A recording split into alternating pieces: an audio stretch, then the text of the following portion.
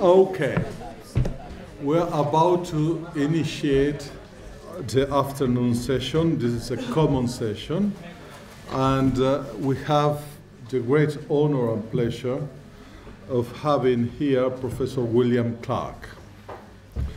Professor Clark is the Harvey Brook Professor of International Science, Public Policy and Human Development at Harvard University.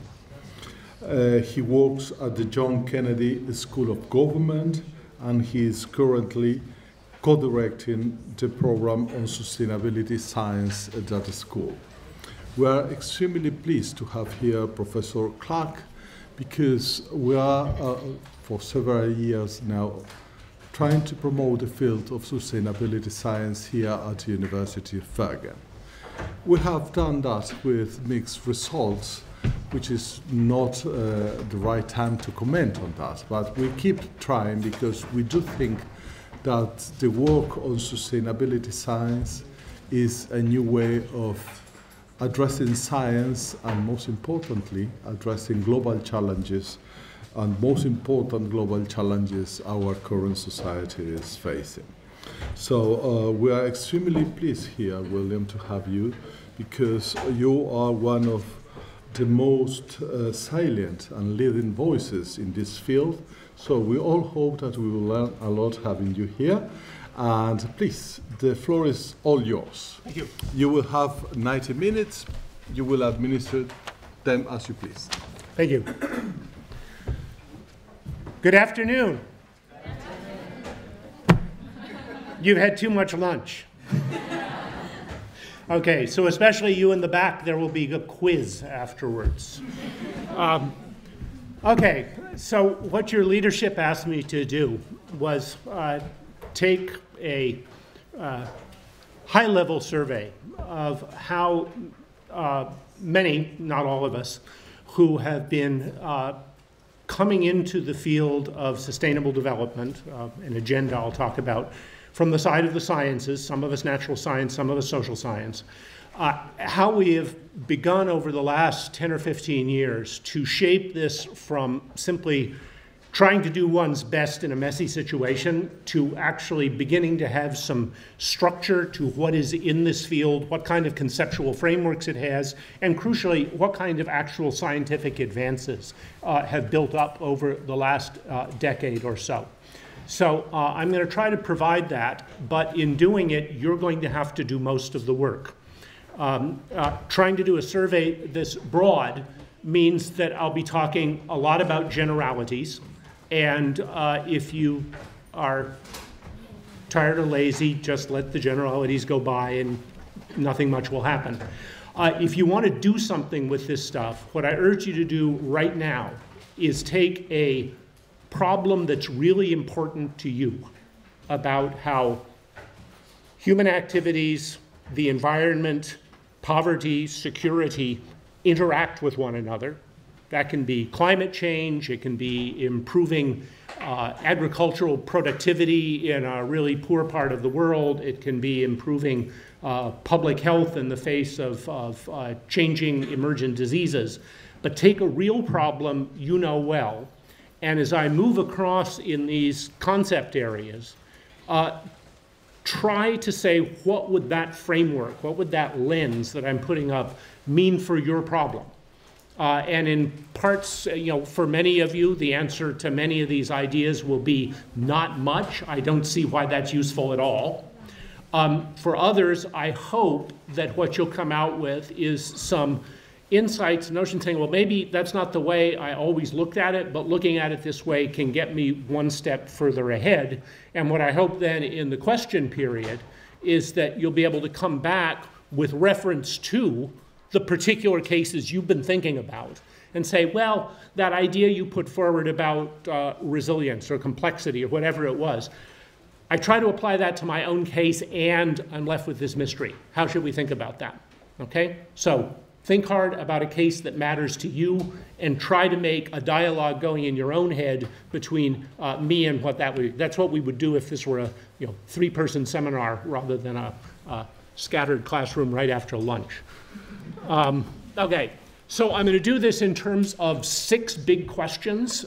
These are not the only questions that people working in sustainability science worry about, but it's 6 of the biggest ones on which I think we actually know more than we did a decade ago. So there are actually some results and answers to go along with the questions.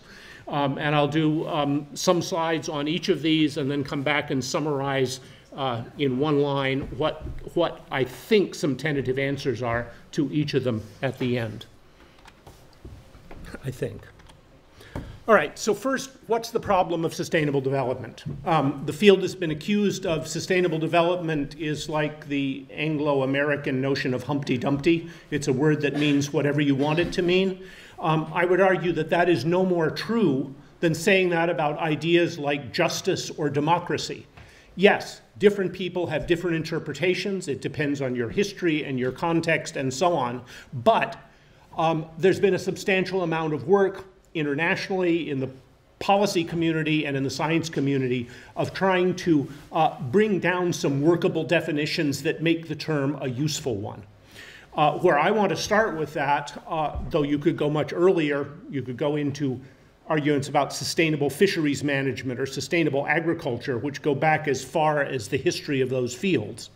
But as an international idea, the concept of sustainable development dates back to the mid-1980s, when as it actually came out of the third great multilateral set of conventions and discussions happening at the time.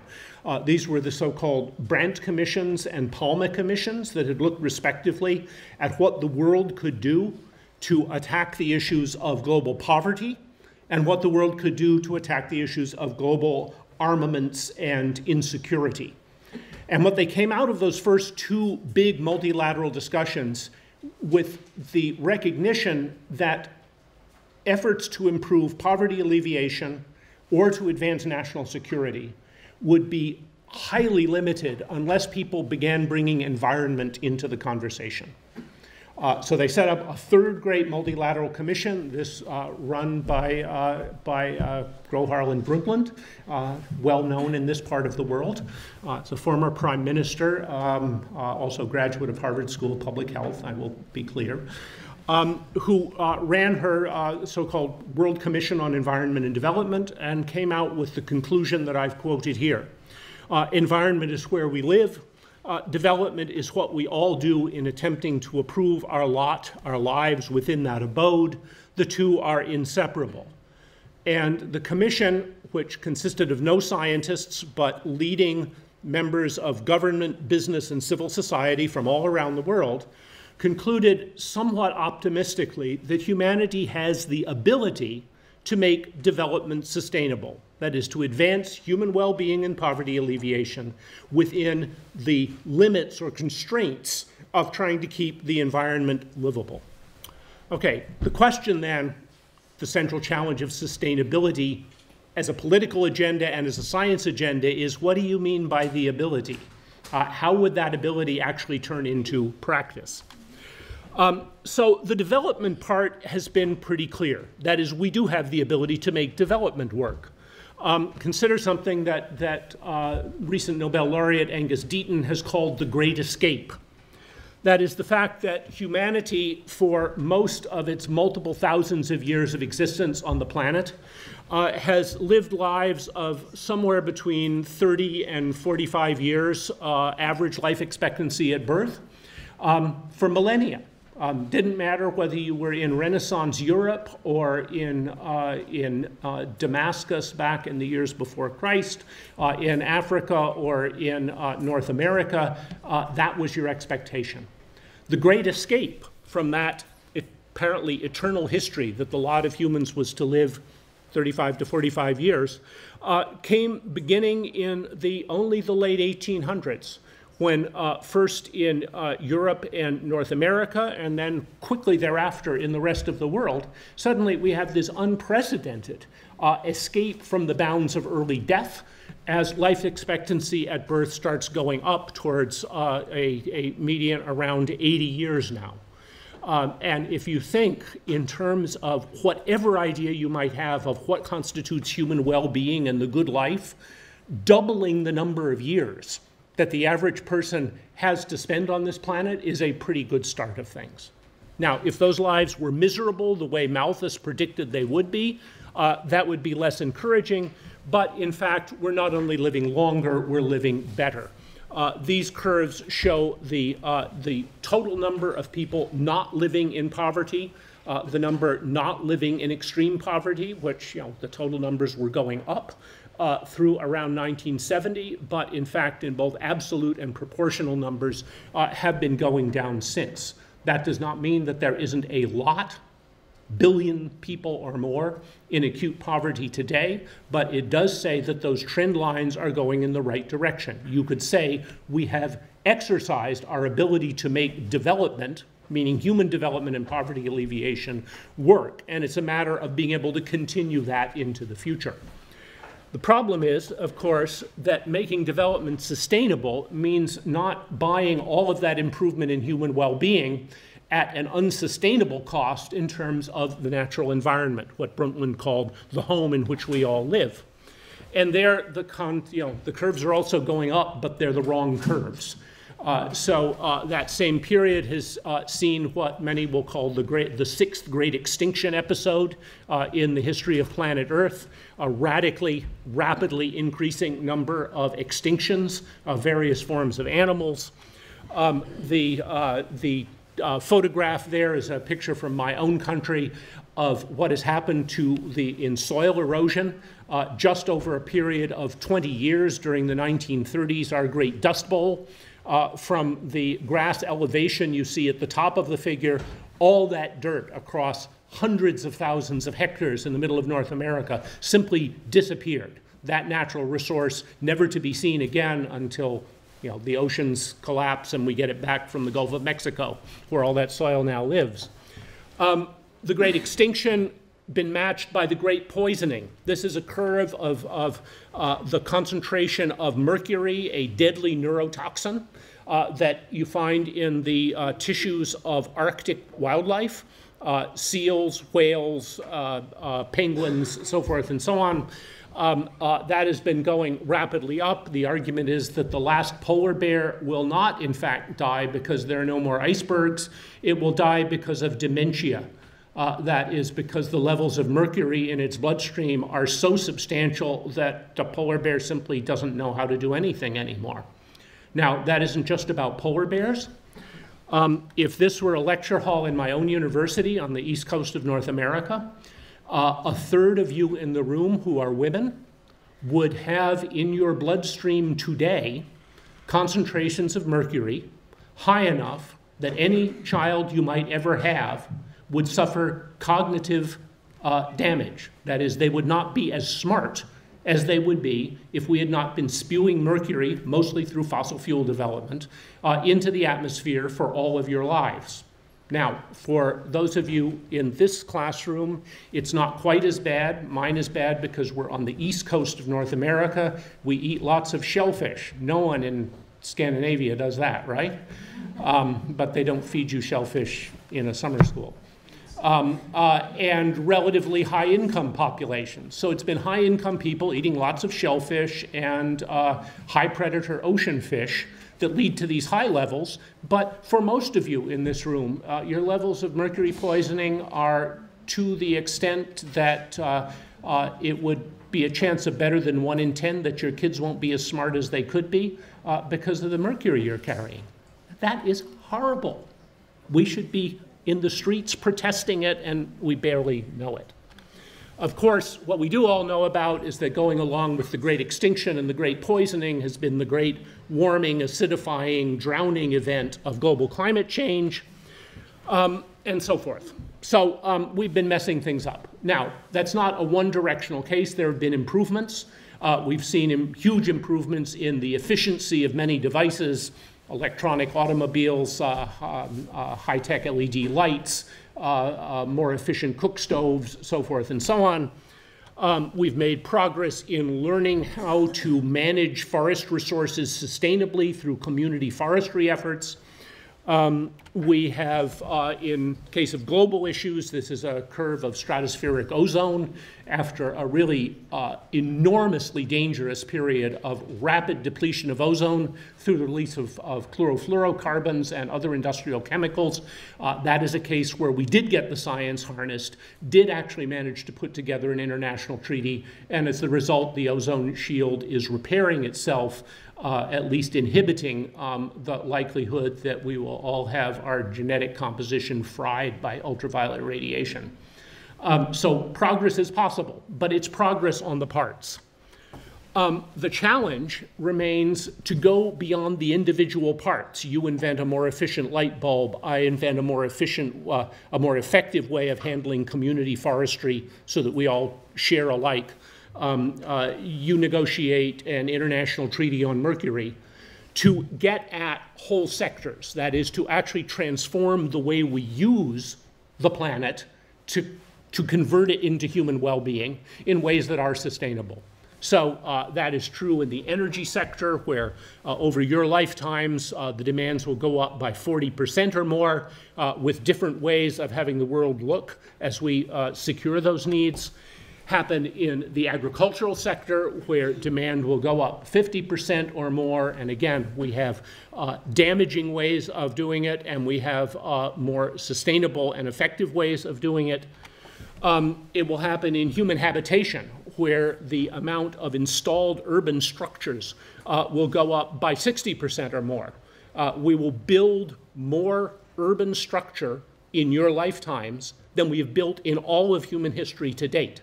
And the question, therefore, even as we worry about in wonderful cities like Bergen, how you do restorations or preservations of this neighborhood or that, the point is that the real action is we're doubling the amount of built infrastructure in your lifetimes, and will we double it in ways that lead to a world more like, I think that is Vancouver, Canada, the Canadian version of Bergen, or the bottom figure, which you can guess which city it is. Unfortunately, it could represent more than 40 of them around the world today. Those are choices we face, and the question is, do we have the ability to not just choose intellectually, but bring into action in the real world one of those scenarios rather than the other, above the level of individual improvements in this law or that technology to shift whole sectors of human activity. Worse, the sectors interact with one another. So what John Beddington, the former science advisor to the UK government, has called the perfect storm of colliding needs for water that we need for human consumption, for agriculture, and for energy. Food that is in contest with environmental conservation issues and energy issues, and so on and so on. These things are all interconnected, and so the problem, the challenge before us is, what do we do about managing not even the trivial problem of changing the world's energy production sector or agricultural production sector, but looking at the interactions among those. So that's the challenge between it. The problem of sustainable development is to move beyond incremental improvements in the part, as important as those are. Those are our building blocks, but we have to build something with them, to build capacity for systems level transformation in how we serve our needs for energy, how we serve our needs for food and habitation, and the connections among them. So I would say that, and alleviating poverty in the process, is what the central challenge we're trying to do in sustainable development is. The question becomes, what contribution does science have to make to that agenda? So, what should be the actual goal of efforts to approach the problem? Now, that may seem straightforward, like it's solve all those problems, but solve them how? What are we actually trying to accomplish with these systems transformations? In one sense, one could argue that, well, the international community has solved that issue. They've defined 17 sustainable development goals just a year and a bit ago in the UN. And that's a good thing. These are now the consolidated, politically negotiated goals that the world has agreed on we have to achieve. The problem, of course, is that the science of goals, there actually is one, has shown us that if we want goals to serve the function of bringing us together in joint endeavors, we need to make distinctions between special interests and shared interests. And this is true whether it's in negotiating labor agreements or city decisions as to how to do zoning arrangements or a global climate treaty. That everyone is entitled, obviously, to their own goals in a democratic society, but shared goals are needed when people disagree, but need to find common ground to live together. That sounds like common sense. It's also backed by a huge amount of scholarship, again, ranging from labor negotiations through international treaties. And the important thing is, therefore, to step back from our individual claims. You may be a biodiversity person, you may be a poverty alleviation person, you may be a public health person, and say, those are all great, but how do they connect together? Where do we have a common framework, a common set of goals, so that we're not all just competing for the same resources, the same water, the same energy, the same political clout? And that, if you will, is the problem that the UN process in its horse trading for sustainability did not solve. They came out with 17 special interests and no particular notion of what do we share across the middle of that. They also totally confused the issue of means and ends. A reasonable argument says your ultimate goals, your shared interests should be about what you're trying to accomplish, leaving it as an open question amenable to experimentation and science as to what's the best means to accomplish it. But if you're a connoisseur of the UN goals, they put poverty alleviation and building partnerships on the same level. Now, what could be more nuts? Somebody really say, well, I get a trade-off. I'll lose 2 units of poverty alleviation because I want 2 more units of partnership building. This is nuts. Partnership building is a means to achieve stuff like poverty alleviation or fixing the global climate problem or whatever. And again, in the political negotiations of the UN SDGs, those distinctions were over and over again not made. Nothing in that list of 17 goals in that famous table is a bad thing to do, but they don't solve the problem of what are we all in this together on. Special interests versus shared, ends versus means. Just look across the group and they fail that test. That again, I say, is not just my preference, it is what a good body of scholarship on what do we do when we each want something different but know we have to cooperate to achieve certain core issues. So, if we then stand back and say, well, the UN SDGs are a step forward, but what do we do beyond that? It turns out there have been 2 big contenders for the answer to the question, what should be the goals of human development? And one of them is poverty alleviation and a good life for our kids. And one of them is environmental conservation. And since the idea was formed, people, each of whom would acknowledge some legitimacy of the other viewpoint, have still been arguing hard that their central concern is one of those or the other.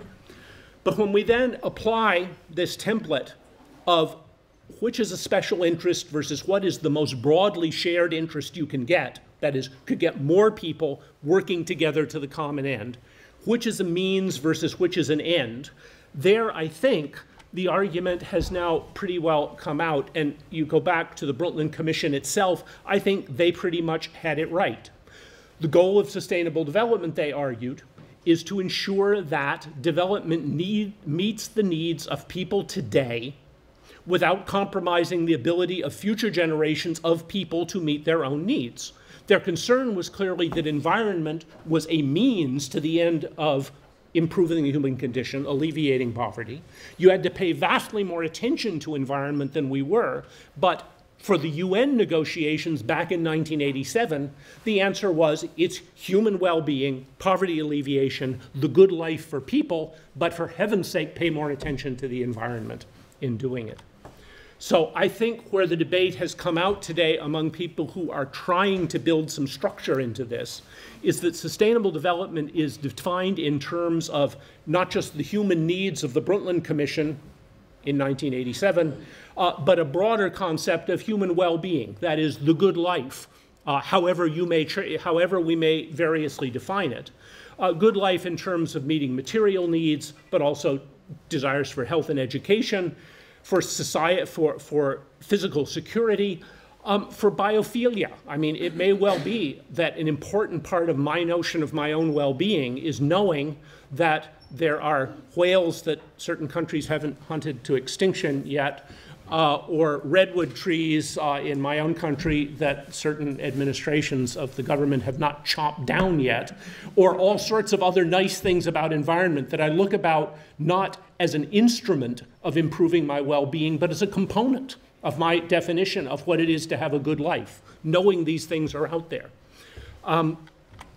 So, okay, if at least one defensible notion of the goal of sustainability is improved human well-being, that leaves us with the questions about distribution. Whose well-being? What do we do about thinking about terms of justice and equity? And my argument would be it's become pretty clear, even if you come into this as a climate scientist or a biodiversity advocate, we have to think about those distributional issues. We have to think about issues of justice and equity.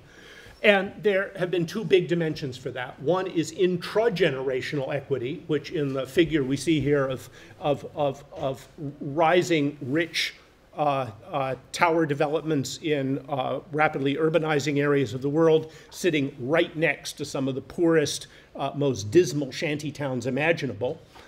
That is not an equitable situation. But we also see it across intergenerationally as to how much of my well-being here is being purchased or created at the expense of my children's well-being because I've used up all the resources or I've dumped too much garbage into the atmosphere so that they're going to suffer, whether for mercury poisoning or climate change or just despoilation of there being no forest left. How much of my well-being here in those big high-rise towers is bought at the cost of throwing my garbage over the fence into the slum next door, sending my waste products away to be boiled down and have their copper and cadmium recovered in very unhealthy ways by people doing waste reprocessing. So well-being, but well-being at whose expense? And the argument of sustainability from its beginning has been one in which social justice matters. And the argument has been, we've got to figure out ways of improving your and my well-being here and now, but not via the means of damaging my neighbor's well-being by throwing garbage on him or her, or my future generations' well-being by throwing my waste products or stealing the resources that they would need to grow up. And so the term that has emerged, that has huge implications as we do optimization programs and so on, is human well-being conceived of inclusively across all people, here and there, now and in the future. And as we do the thought experiment of, say, is a world built around fossil fuel energy or renewable energy more likely to bend the curve towards sustainable development? What we're actually saying there is it will bend the curve in directions that let you continue to improve your well-being by having adequate energy needs or getting adequate energy needs, but not at the cost of you using them all up today so he doesn't get any of them, or you using up the environment now with fossil fuels so that by the time we come to the future, we'll have to do draconian constraints on the amount of energy available to anybody. Okay? So that is the notion of inclusive well-being. And the thought experiment you would want to do would be count up the well-being of all people now, rich countries and poor countries, all people in future generations, and compare them under those two scenarios. Now, obviously, that's a thought experiment, not an actual computation, but it is worth thinking of as we argue, should we do high-density zoning or widely spread out zoning? Should we think about renewable energy versus fossil fuel energy? Should we think about high-intensity monoculture agriculture or diverse cropping agriculture? What, in principle, would that do to this notion of inclusive well-being across and between generations? Okay, so we conclude the answer to that question, what should be the goal, with this notion of development pathways for which inclusive well-being does not decline. That means it's hopefully improving now, but not improving at a cost of future generations having it go down. And I include that last line because, make it clear, that is nothing like the system we have today. Business as usual is, if anything, more and more inequitable. More and more the well-being of a very few is being purchased or taken or stolen at the cost of other people on the planet who are remaining at levels of poverty or just out of poverty, or being subject to waste disposal dumped in their backyards and so on, and well-being that we are building up now for the few at the expense of radically diminished possibilities of the future. So that sustainability, from the moment you define its goals, becomes a politically radical agenda in which redistribution of the opportunities to advance development is essential. Redistribution from, saying, a privileged position of a few today at the cost of the many today and elsewhere towards a more equitable division. And that has implications running through all the rest of my talk, because it says, as much as we're going to turn to science and engineering and medicine and health to help this agenda along, the agenda is at its core an extraordinarily political agenda that would be radically changing who benefits from the way we conduct our society. And I see no escape from that. I see the notion that you can pursue a sustainability science, disengage from politics because you sort of feel uncomfortable with it and you think science should just be objective, doesn't work any more than, say, pursuing public health could be done as a disinterested objective, and it doesn't matter whose health I try to improve. Okay, third question. What do we need to sustain if we're to achieve this goal of at least non-decreasing inclusive well-being over the long run across places of the world? What is it you need to sustain? So, pause. Think of the problem I asked you to think about that you care a lot about. Figure you're only going to get to measure one thing, and it's not well-being as such, because we have no idea how we would measure or even define the well-being of people 10 generations hence. Think, what is it that you're going to manage this community, this country, this region of yours to sustain? What are you going to make sure there is as much of to hand on to the next generation, as much of to share with the people next door, because that's going to be your guidance to whether I'm moving this thing sustainably or not. And obviously, for the case of a fossil fuel versus renewables energy agenda, it says, okay, I sort of get it.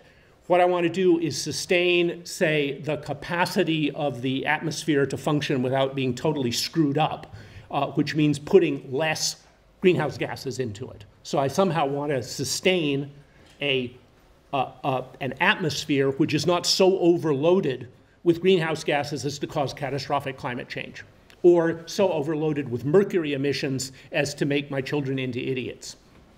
Okay? But what is that for your specific case? Get that in your head, or at least get some options in your head, and let's carry on. This is a 15-second option you have to write down. What are you going to sustain for the case you care most about?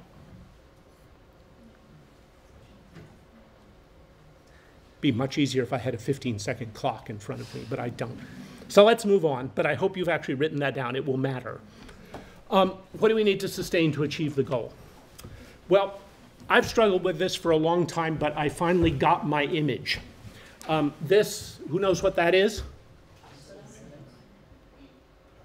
Solar Impulse 2, the plane that just recently completed its round-the-world tour without ever being powered by anything but sunlight. That's not quite true. They did not use sunlight to produce the food that fed the pilot. But all of the energy for the propellers and the navigation aids and so on came from sunlight. And so, in a sense, in the simplest possible notion, what I ask you to do is think about that airplane being the development trajectory we're doing. And we're trying to get somewhere with it, somewhere we want to be. But we got to think pretty hard about, like, not using up all the electricity in the batteries. Traditionally, we've evaluated development. We've said, what needs to be sustained? Well, gee, what is it? We talk about rates of GNP growth, rates of population growth. What? China is in panic right now because its rates of population recruitment are not high enough to cover the caring of the older generation, my generation, which dutifully emerged in a one-child family world. So, but we talk about, what I want to sustain is rates of GNP growth, rates of population growth. Or what I want to sustain if I'm an enviro is I'm worried about deforestation rates in the Amazon. So what I want to do is pull those rates much lower, up to maybe 0. Or I talk about greenhouse gas reduction rates. That's the whole argument around the Paris Agreement. What's the problem with that? What would be the rates that we would think about for Solar Impulse 2? Something like airspeed, right? So you imagine the pilot in the cockpit looking to keep airspeed going. If they worry about headwinds over here, they turn it a little bit over there. But they've got a destination. They want to get to a place, and they want to get to it reasonably quickly. So sure, he's following airspeed. If you get to watch one other thing and you're the pilot of that electricity-powered airplane, what's the thing you're going to watch? Daylight. Daylight. Daylight, but they fly at night, too. Power. Exactly. Power. How many amps are in your battery? Quite literally, that is the master gauge in the cockpit of that airplane. Because it says, of course I'm going to go through night. Daylight is my friend. Night is definitely not my friend. Clouds are not my friend. Bergen is not my friend. So what I'm looking at is how many amps I've got in the battery, okay? How much charge, and is that charge enough? Sure, it'll go up and down, but is it enough so I'm going to be back in daylight before that goes to 0? Because when it goes to 0, I go into the ocean. This is definitely a non-sustainable trajectory. So in fact, what the Solar Impulse 2 tells you is that the ultimate thing I need to sustain is the amps in the battery. And I get to charge it up during daylight, and I get to draw it down overnight. It's not that it has to stay constant, but that is the stock I'm looking at. It isn't a rate. If I can keep the amps sufficiently high, I may prefer a higher rate of speed than not. That would be fine. I may prefer this destination rather than that one, but if I find I only have enough amps to get to that destination, I better be changing my goal as well. And so the point is that going from Solar Impulse 2 more broadly for society, the first central scientific conclusion out of work on sustainability is that we need to start figuring out what our version of the amps in the battery is, but for society and the world as a whole. What are the fundamental asset stocks, not flows, that we need to sustain in order not to go into the ocean? Keep in mind, that's not saying it has to stay constant. It can go down and up and down and up, but it has to stay above depletion levels or we go into the tank. Okay. And in our version, that would mean it goes down so low that future generations do not have the set of assets. We do not hand them as many amps in the battery as we were handed when we were given over the piloting of the airplane. And that's the problem. So the problem for us is, well, like, what assets do you mean? What is the social equivalent of amps in the battery for the planet we live on? Do it as an easier problem. I almost turned that into one. I was down at the museum for the Hanseatic League yesterday, and there's some gorgeous old paintings of Norwegian boats going out, but this has certain characteristics I wanted. So what are the asset stocks? Think of this fisher person. They're trying to improve their own well-being and that of their family today, but in a way that they can hand on to their children at least as much amps in the battery, at least as much of a set of asset stocks as they started with. So let's think it through. What's the most obvious asset this fisherman has? I hear the boat. Just because I happen to do one ordering, I think I'm starting with the boat. Yeah, I'm starting with the boat. So if you take away the boat, he's got problems, okay? And conceivably, you would want to be able to hand on to your kids the boat or a better boat, right? So that is keep in mind, the boat is the only thing that our current way of doing economic accounts in the world today counts. We're going to come to the fish in a minute and a couple of other things. But the boat, how much it costs to buy it, how many boats a year we buy, that is the only thing tracked in our rates of GNP growth and so on, because we manufactured it and sold it on the marketplace. The fish, do that. What about, you know, would any of you like to take this fisher person's place? How well would you do? What is it? So, do I have volunteers? I think he needs his skills and also his physical ability, his strength. I did not pay her for this, but this is bang on. Of course, one needs to be healthy. If this person has tuberculosis or is malnourished, big trouble. But even put one of you who, I hope, do not have either tuberculosis or malnourishment in that boat, and we're still going to be in trouble because you have no idea how to row a boat or catch a fish. Not this kind of fish, anyway. And much less to row a boat in New England's open ocean waters. So we need what would be called here manufactured capital, but we also need human capital, the skills that at a minimum the fisher might want to hand down to his children, okay?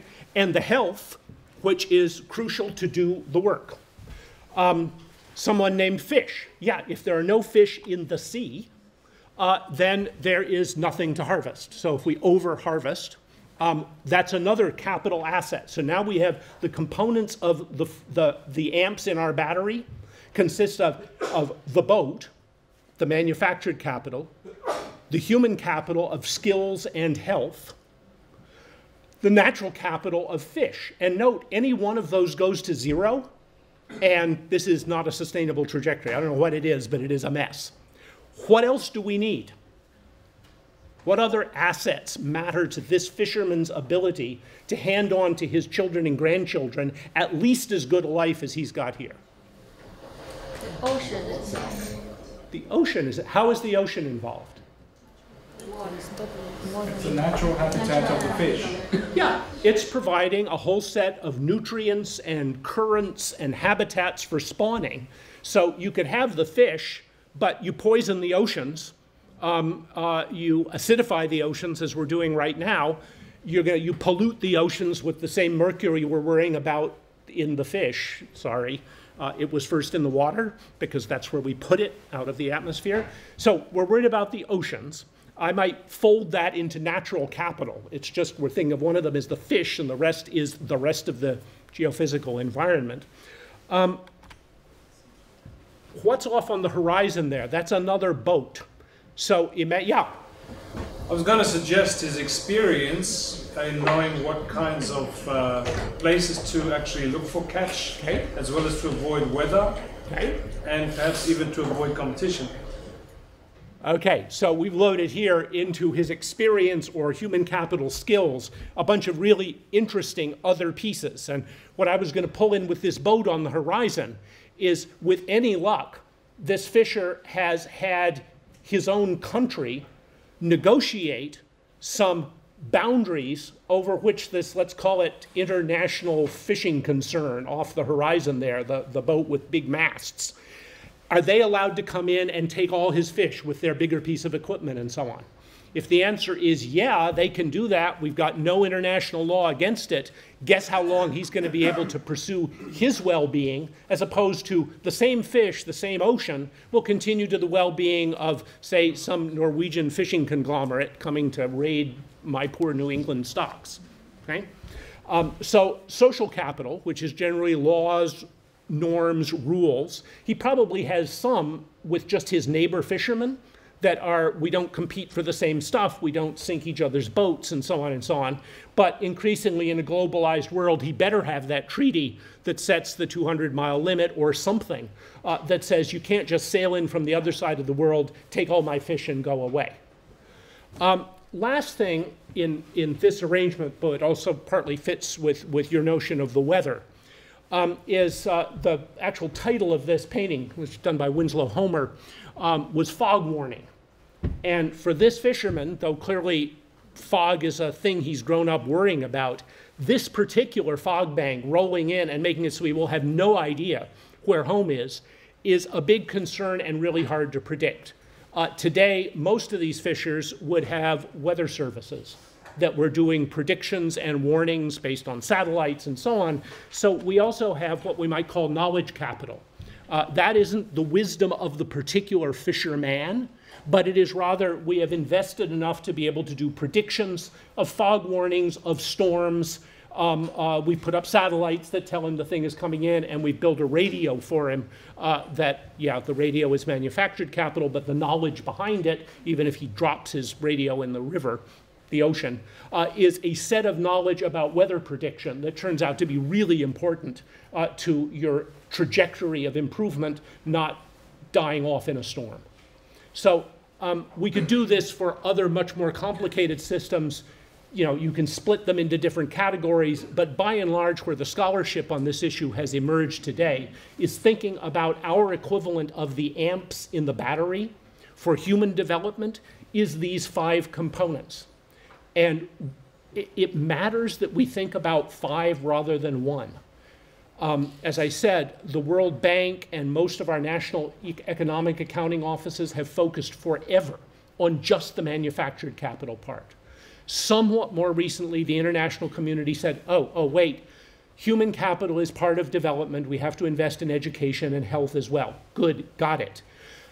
We always struggle for the notion of getting natural capital in to look like an asset. There is, except for, I think, maybe India today, no country that includes systematically estimates of the contribution of natural capital to its fuel in the bucket. We do it on an ad hoc basis, but they don't enter into the national accounts. And knowledge capital, well, you say that's just what we have. Can you imagine anything that results in a decay of knowledge capital? So many people will say, look, we already know this stuff. Why do we need to invest more in it?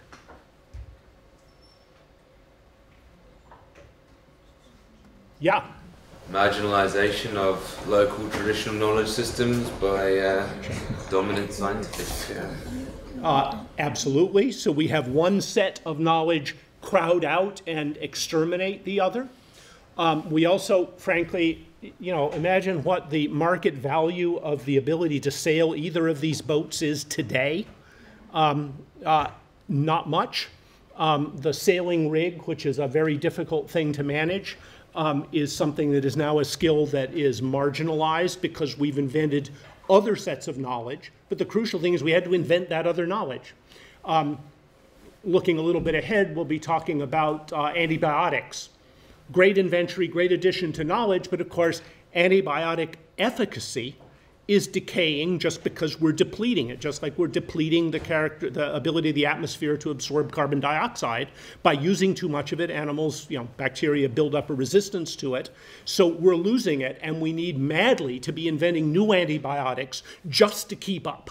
That is, if antibiotics were our sole determinant of the fuel in the amps in the tank, it would be depleting rapidly through overuse, and unless we're investing in the R&D to create new stuff, we're going to be in trouble really soon. So my point is that you could say, well, this is just a classification effort, but it turns out to be pushing really hard against deeply entrenched views of how you think about human well-being and the amps in the battery that underlie it.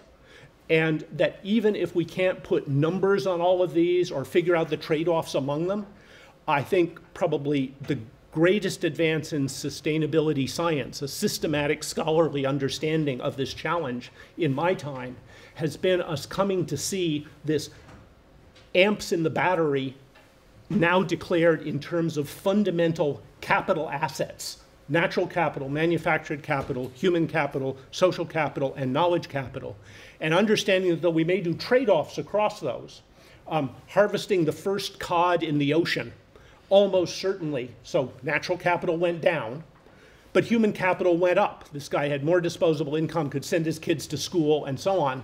Not a problem. Harvesting the last cod in the ocean, big problem. Driving to extinction, no more cod to support this sort of stuff. And Norway has tried that experiment several times, and it's a bad idea.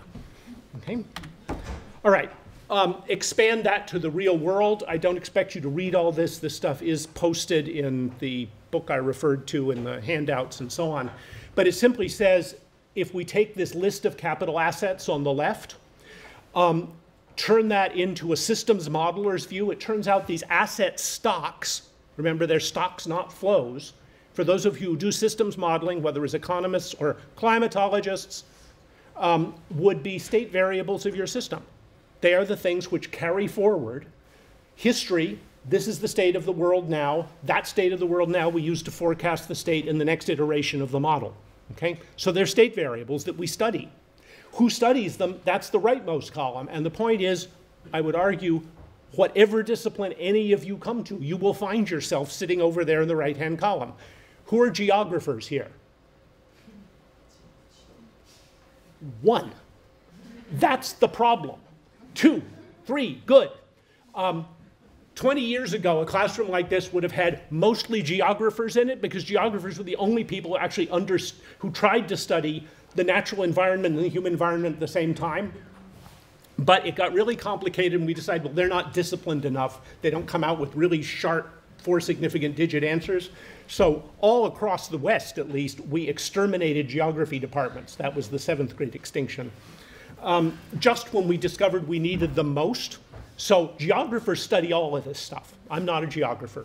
I'm not my own thing. But otherwise, we have different communities of scholars working in each of those areas. From at the very bottom, people who study research policy and innovation policy, up to the top, people who do earth system science and biodiversity conservation, and in between, lawyers and policy advocates and so on. So the point is, the good news is whatever you do, there's a place for you if you want to contribute to this agenda in which your expertise is desperately needed. The bad news is you got to make friends with a lot of people coming from other places, or you're going to risk only being concerned with one of those assets, just like fads in the development community have said, now we do manufactured capital, oh no, that was wrong, now we do health capital or human capital, and so on. So the dictum is not that we should produce a bunch of sustainability scientists who are masters of everything here. We should be masters in the things we can best contribute to, but we've got to understand that we need to draw on the expertise, be able to at least talk the language of people working in those other cells on those other asset groups, or we're going to come up short and narrow in terms of estimating what the amps are in the tank and how we might improve them.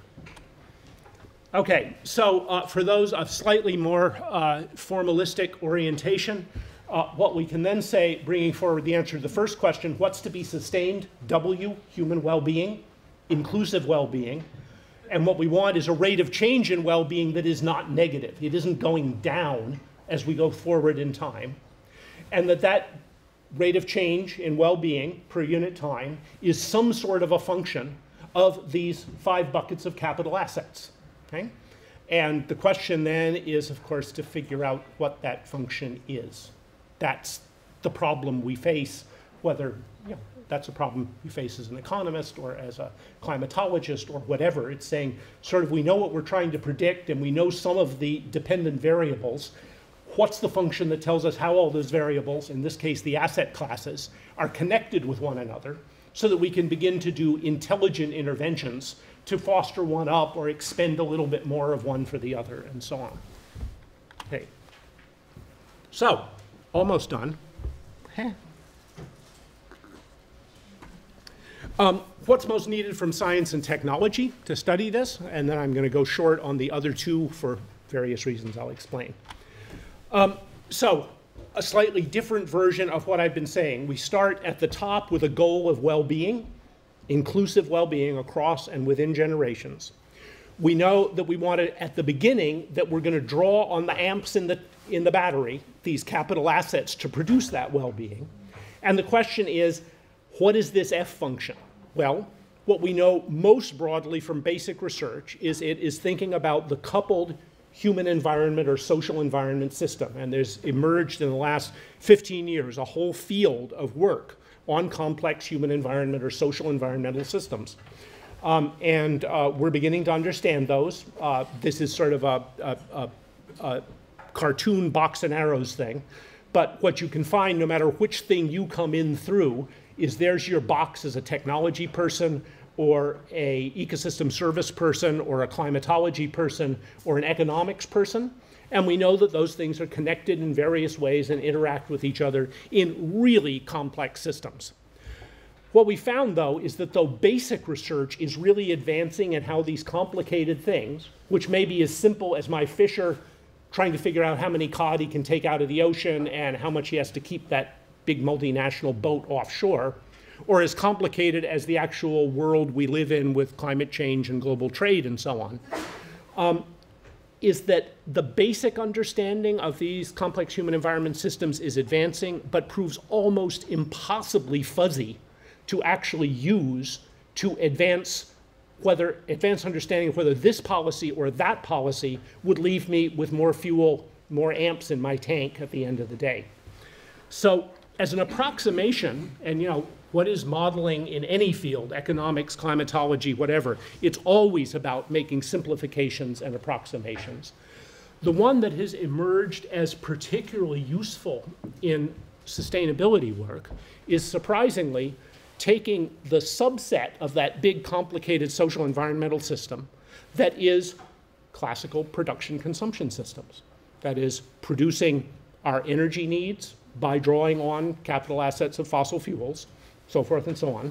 So using a set of production services that are the mining and then the coal plant combustion, generating a set of goods and services, which is produced energy, consuming that in various ways that make your life better, whether for transportation or home heating or whatever, and beginning to look at the subset of that big, real, complicated system with smaller, manageable models of the production consumption systems, often built around sectors, is the place that, at least for the moment, the field has most rapidly advanced.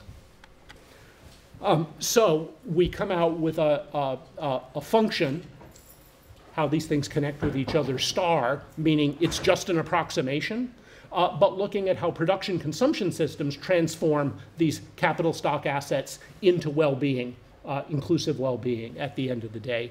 That's where a lot of the most productive publishable science is being done right now. It's a real problem, applied in this case to Germany's efforts to transform how it provides its own energy services from a heavily fossil fuel and nuclear dependent one into one much more dependent on renewables.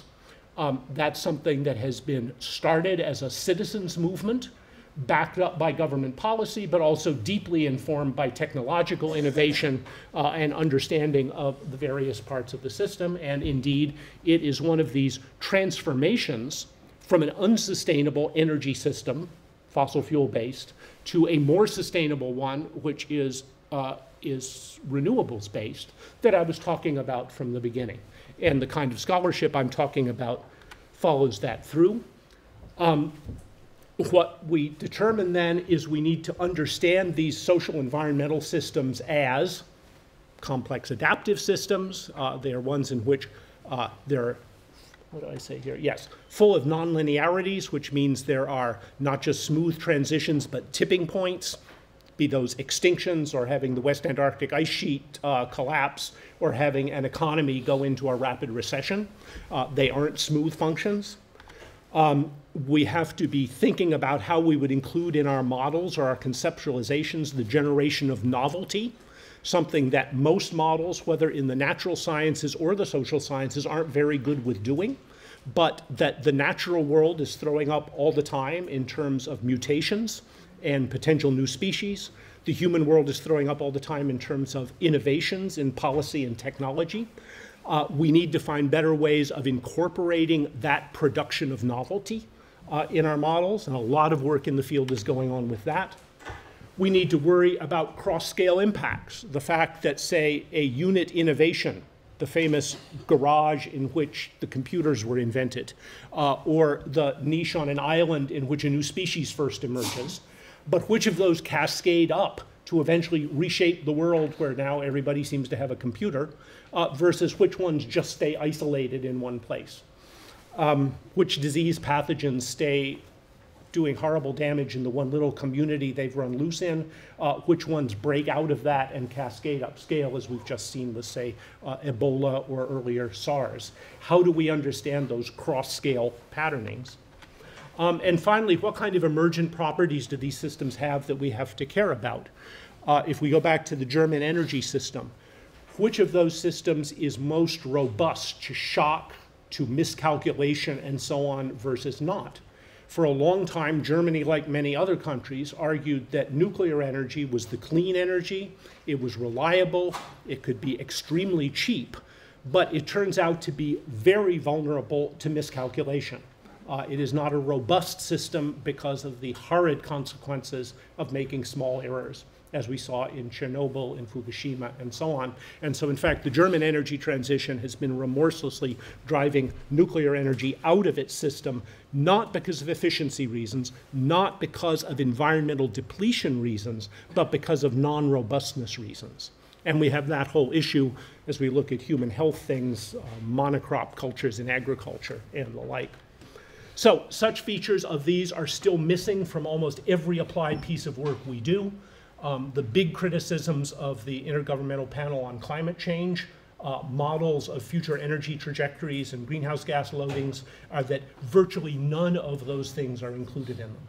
They're big, linear, additive, smoothly produced models. It's not quite zero, but most of these factors are very badly captured.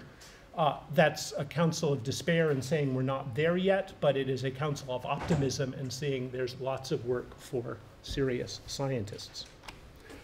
Okay, I'm going to then do a very quick touch on these last two, one because a bunch of you already suffered through number 6 in the earlier lecture I gave today, and the second one is because most of us are practicing scientists rather than practicing policymakers. What I will say, though, is that the big addition one needs to make to this cartoon, when it turns out you take seriously, remember all the way back at the beginning, I said pursuing sustainability, that was a more equitable distribution of the ability to advance well-being within and across generations was going to be a huge change in business as usual, meaning it's inherently political. It means in our analytic frameworks, and I'll say for me as a natural scientist, this was the hardest thing to come to understand.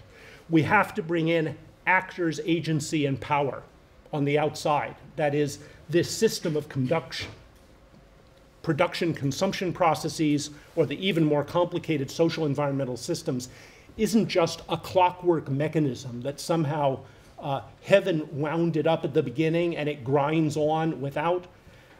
People make a difference. People intervene in these systems to try to make that system of production and consumption work to their benefit, usually, sometimes to everybody's benefit, not to other people's benefit. They try to seize resources on their own. They try to seize control of what we produce and what we consume in order to serve some people and not others. People trying to reform present practice know they have to seize that mechanism of production and consumption, which increasingly is, again, driven by radical overconsumption in a few parts of the world, harnessing productive activities all around the world to serve those few. So we have to find ways of internalizing in our models and thinking about this. Who has agency? Which actors count? And how do they accumulate, or how do we diminish the power of actors that are driving the system this way rather than that way? That doesn't demand a takeover of the world. As I say, the German Energiewende was initiated essentially by local communities insisting on grabbing back control of how their power, their electrical power, was generated, and the state catching up with supportive regulations and technological inventions. But it wasn't a top-down decision by government, much less by world government, to do it. It was citizens insisting they do so. And I'm hoping in some of the cases I invited you to think about early on, you also see a mix of local initiative supported by mesoscale, maybe supported, maybe not, by a layer up. So we could do a whole lecture of this sort on connecting actors and agency, the left side, all the way up to access to the asset stocks we've been talking about on the right side. It would include all this stuff of political processes, institutional arrangements, what influences actors and action. I'm only going to touch on the bottom part of it because it's more in the technical community, which is how we watch the loop of saying, given these actors are in the game, they're seizing this access to the underlying asset resources. What are the consequences of that, and do we want to change it? That requires monitoring. As I complained earlier, rather than monitoring how many amps are in the battery, we've been monitoring only the airspeed. World Bank, international organizations, rather than monitoring the asset stocks, they've been monitoring only GNP flows, the equivalent of the airspeed indicator. So this monitoring process becomes really essential. The power issue becomes really essential. Who is directing how that production consumption system wins? So my modified version is again now an F double star, which includes adaptive management. That is, it's not fire and forget. It's a feedback system in which we need to be measuring the right stuff, the amps in the battery, not the wrong stuff, just the airspeed and direction. And we need to include not just a passive view of actors and agency, but an aggressive notion to say, how are we going to empower the ones who are currently losing, whether those are poor or politically disempowered people today, or the unempowered people of future generations that have to have some of us standing in their defense because they aren't at the ballot boxes or the department store checkout counters. But as I say, that would take us down a much wider piece. So how can we link knowledge with action? As I said, I just delivered a mini lecture on that in the session before this, and even if you could stand it again, I couldn't.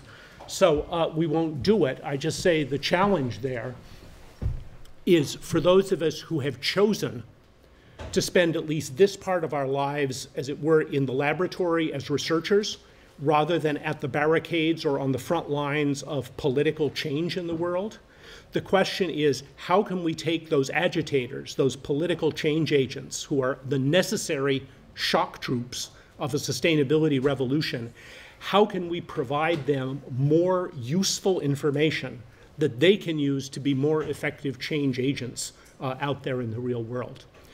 That is a subject that isn't just having opinions. There are now 30 years of really solid research about it that I tried to summarize in a paper I circulated for the background of the other talk and should be available to you guys as well. I'd be happy to talk about it in the Q&A, but at this I'm going to stop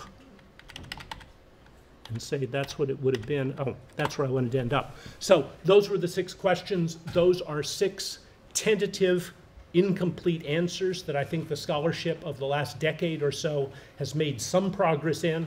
But all of the red stuff, all the red stuff is things that desperately need further contributions from people like you, both in doing your own research, but also in insisting to others in your departments, in your universities, and so on, that that kind of research is stuff we need to be doing in order to have a full spectrum approach to these challenges and opportunities of science in support of sustainability. So with that, I will stop and thank you for the opportunity.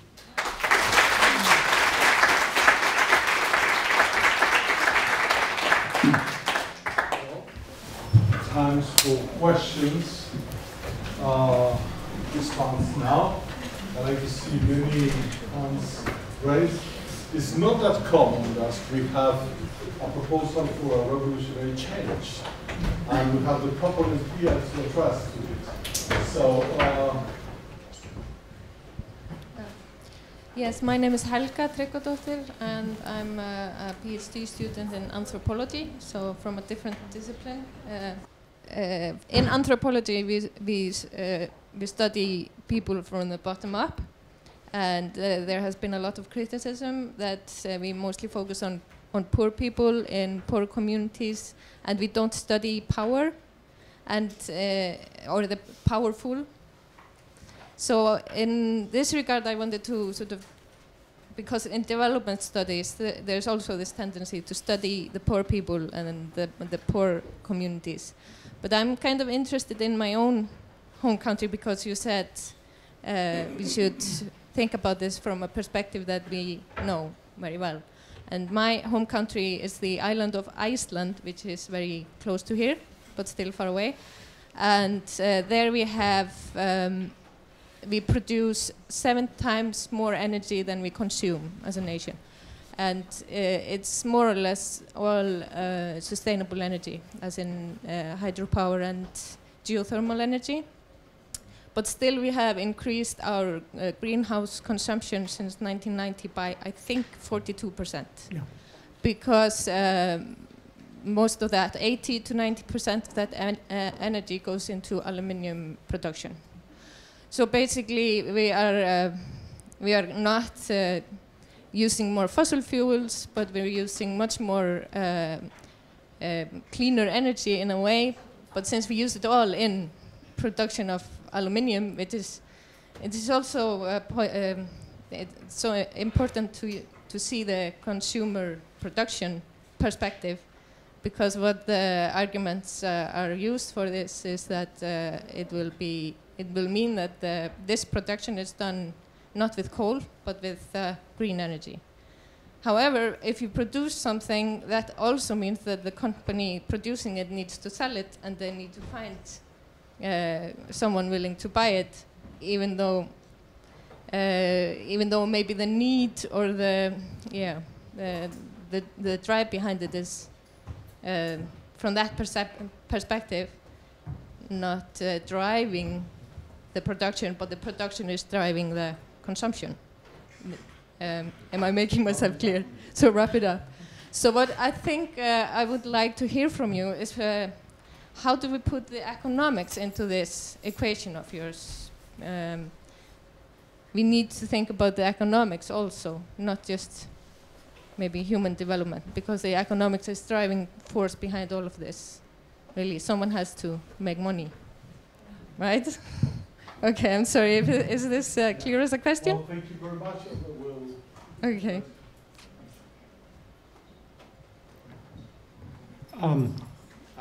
I agree completely. Usually, having said that a simplification of this complicated social environmental system that is looking at production-consumption systems, usually at that point, 7 people jump up in the audience and scream, you're just being an economist. So usually I get the other critique. There's too much economy in here.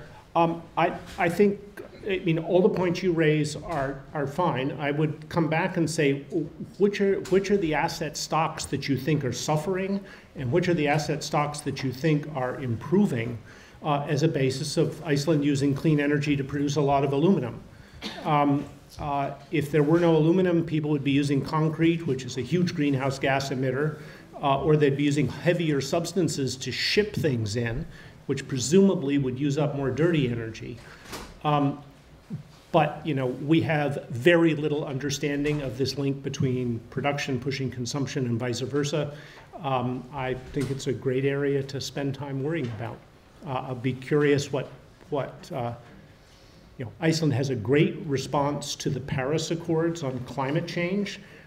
They haven't quite stepped up to what they're going to do with their response to the SDGs of the UN. That's where they'll have to grapple with this. There's one question here, yes. And then. Thank you. I think I'll just follow up from what we heard from Iceland. I come from France, and when I was trying to think of an issue that I know about, I thought it was particularly difficult to decide which of the assets we should try to preserve. I'm thinking of a case of an aluminium factory that releases pollution into the Mediterranean. And so there has been a lot of campaigning to stop that release of pollution and preserve the sea. But the other arguments are, and especially from one of our green MP for the area, it says if we impose too much on the factory, they're just going to close in this area and move to Italy, which is like 200 kilometers away, so it's not much.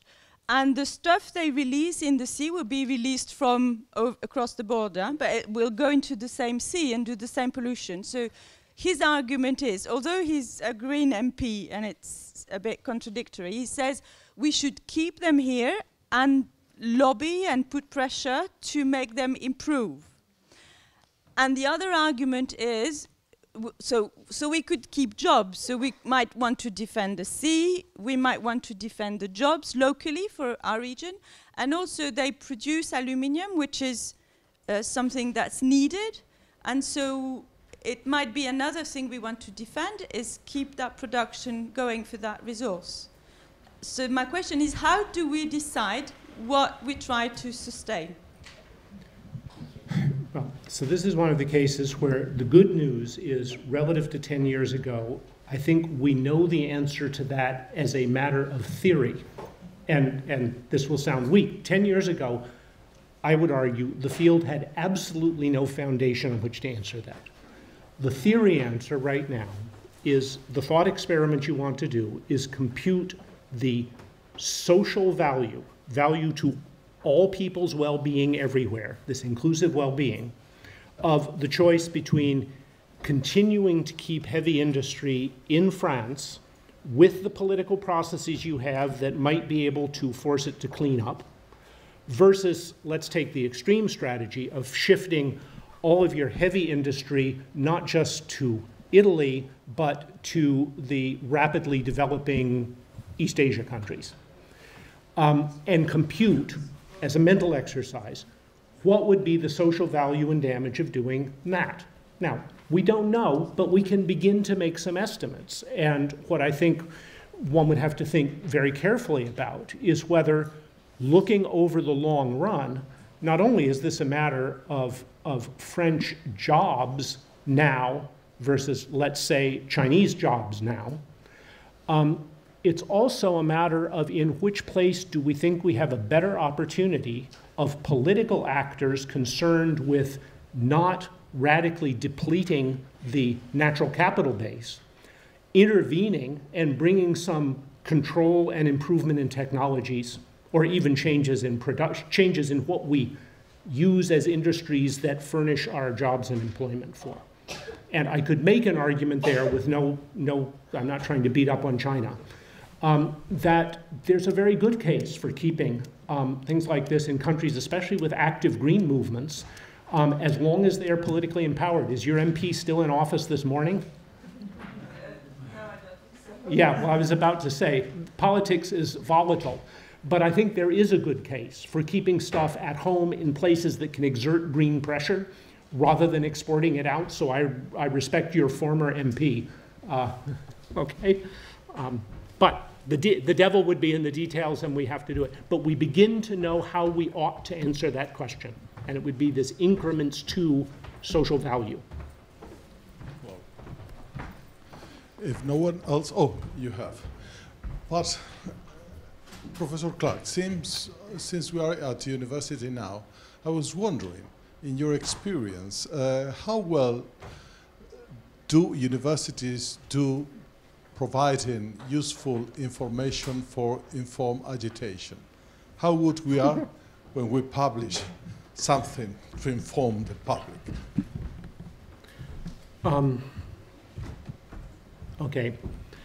I've used this phrase, informed agitation, to try to emphasize that because of the radical changes in the way society operates that are needed to move towards sustainability, to poverty alleviation over the long run, we need political agitation in the streets. There is no way that the people who hold the power now are going to give it up just because they're deciding to be educated. That said, as the example of that you guys have raised suggests, it's not absolutely clear what you would tell the agitators the most important thing to agitate for is.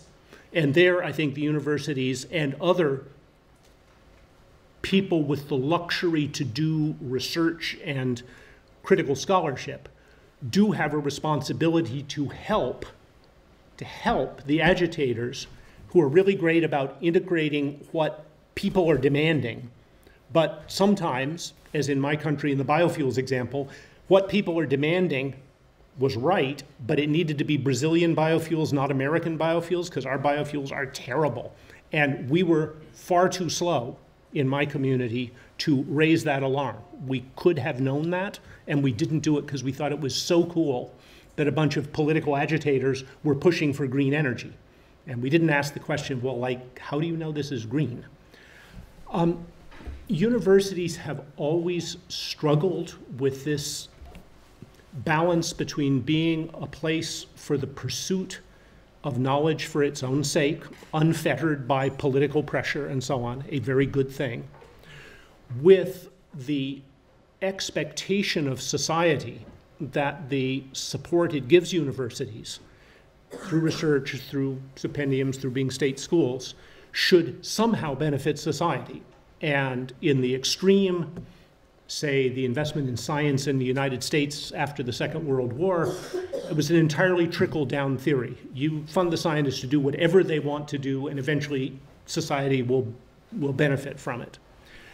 At the other extreme, we have built polytechnical schools, we've built public health schools, we've built medical schools to provide very particular linkages from universities to very focused areas of practice, building better industry, building better health, and so on.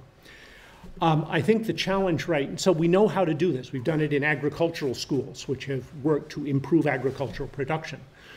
What we don't have many of, though in Europe you actually have several, are, as it were, sustainability schools that would be doing for the modern age what the polytechnics and the ag schools and the public health schools have done and are still doing very usefully today. That is a place that would say the problem to be solved is sort of like what I've sketched here, and the need is to bring together not just agronomists or just machine engineers or just public health people, but particular combinations of those to address some of these problems. I think some universities do a better job than not at giving their faculty and students flexibility to self-organize to address those issues. Some, like, I mean, strikes me, Leuphana in Germany, Arizona State in the United States, have actually said we are a school of sustainability studies, and that's their central organizing principle. It's yet to be seen whether that approach is better than just increasing the latitude and ability of facilitating collaboration in more normal places like this. Thank you very much, very useful. We shall take 1.5 more questions. So please be brief. Should I take the 1 or the half? Okay, thank you, Professor. It's a very excellent lecture, and I was wondering about your question and answers for the sustainability science, because you know, as in the beginning of your presentation, we can see there is clear differences between us in Asia, China, Africa, and those of you in America and Europe. So I was wondering, it seems like you proposed a general framework for this sustainability science.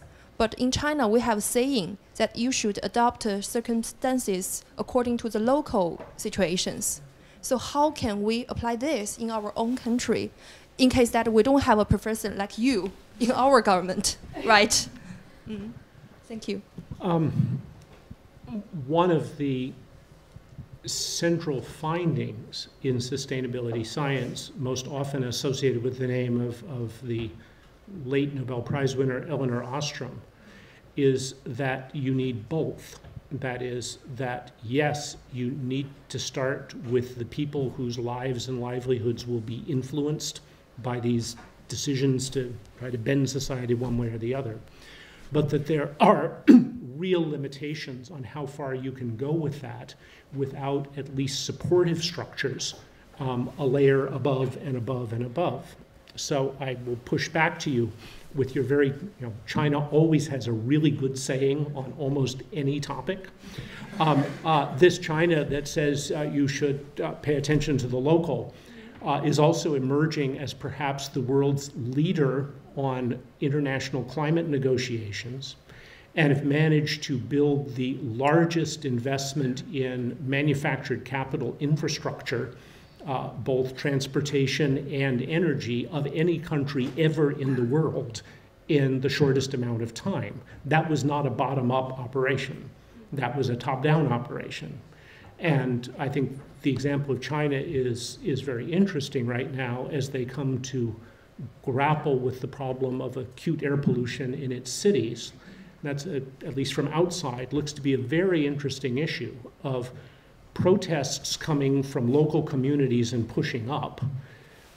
China governance officials, one, being worried about it because it's worrisome, but also being worried about problems of stability and political legitimacy, but able to now begin putting in some really quite substantial investments that no local community could do on its own in terms of trying to move back towards electrification of automobiles, reinstituting bicycle lanes. I just came back from Shanghai and watching the efforts there, and so on. So I think we're way beyond top-down versus bottom-up. We realize you need to blend the two of them, and the question is how, and we know the answer will be different for China than for Uganda than for the United States, but I will bet that in all of those cases it will be a blending of the two. Okay, so we can say that you took the 1.5 question. And she only took the one question. I took the 1.5 answer. That was the problem. She did just right. What I wanted to say is that we are very happy about this. We learned a lot, and we just deserve a round of applause.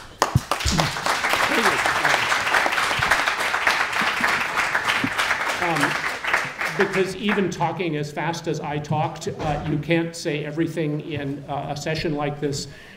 This thing, which will also be posted on the web, lists a set of sources of further argument, both at the conceptual level, which is this book I've recently finished, but then at just the level of where do you see the actual basic new research of sustainability science appearing in the open literature.